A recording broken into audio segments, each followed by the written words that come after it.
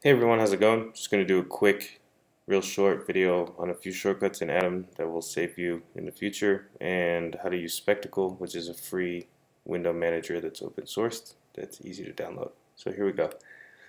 First really good shortcut in Atom is, let's say you highlight a method and you want to move it around. You do Control Command up arrow or down arrow, and you can move the method around in its entirety.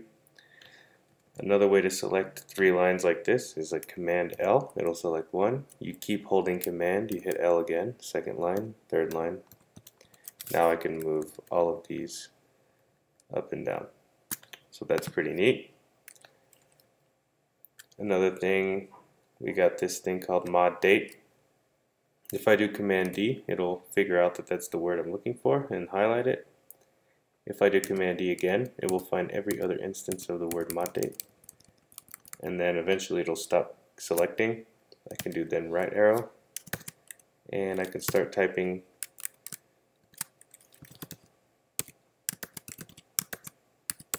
Yeah, that makes no sense, but the idea is that you see that everything it highlighted is now linked to your keyboard.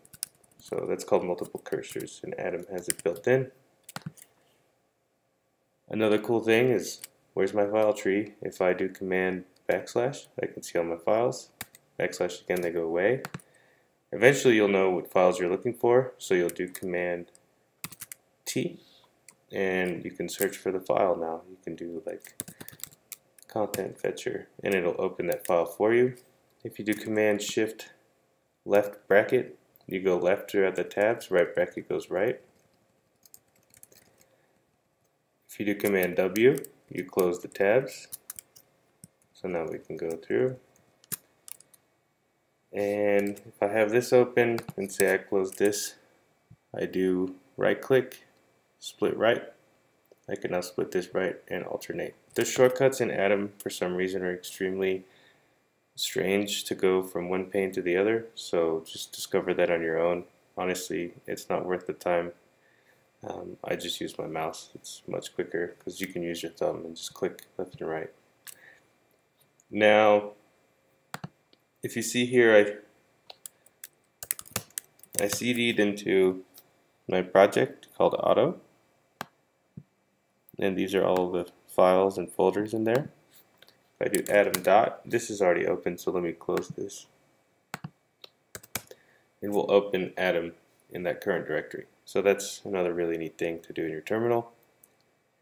And you might realize that Atom automatically opened up at about 66% the height of my screen. That is because I'm using something called Spectacle. And if I do like Command Option down arrow, I can start moving and resizing it downwards, or up arrow, I can start moving and resizing it upwards. You probably want to do this setup when you're coding. This would be full screen. You don't want that. You want to do Command Option down, down, down, and you will have 33% of your screen with your terminal and 66% of your screen with your code.